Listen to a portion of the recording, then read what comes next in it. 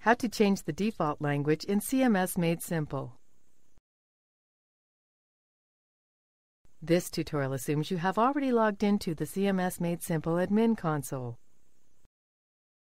Now let's learn how to change the default language in CMS Made Simple. Mouse over Site Admin. Click Global Settings. Scroll down. Click here to select default language for the front end. Click on the default language. Once finished, click Submit. You have successfully changed the front-end default language. This is the end of the tutorial. You now know how to edit the default front-end language within CMS Made Simple.